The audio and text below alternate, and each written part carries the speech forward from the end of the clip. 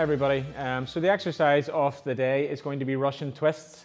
Great core exercise. I'll show you ways that you can do this to not only hit the obliques and the side as well as the lower abdominals down at the waistline here as well in the harder advanced version. So you'll see here that Teresa's going to sit down fully on the ground. This is with no weight to start with, and she's going to plant the feet firmly into the ground here, like similar that you would do with a sit-up position.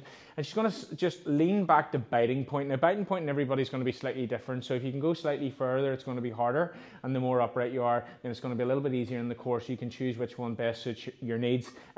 So she's going to just hold her hands together without interlocking the fingers, and what she's going to concentrate on is a Russian twist, which is a torso trunk rotation. So as you can see, there's a bite on the core already. She's leaning back, so her core's working there to stabilize her body, and then she's thinking about the shoulder position here. So the hands are moving across with a trunk rotation, so don't just move the hands in on their own, you want the whole shoulder complex turning around. And just be careful that you don't overstretch if you're not used to turning in that direction.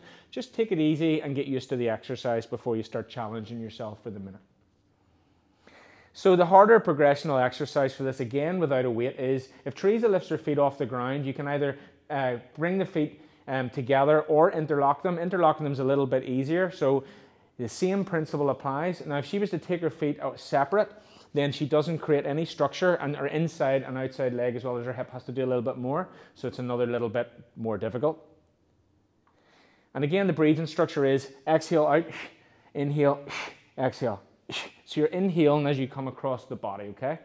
Again, Teresa's going to grab the weight there, any weight. Now you don't have to use a weight, and what we're going to try and sort of encourage you to do is sort of have a bit of fun with this, you know, use some sort of household items there and try and get a laugh out of it. But again, as you can see here, she's rotating the core very nicely there, the breathing structure's there, and she's choosing to keep her feet separate, which again will get the inside and outside of the leg hit as well as the lower abdominals in this.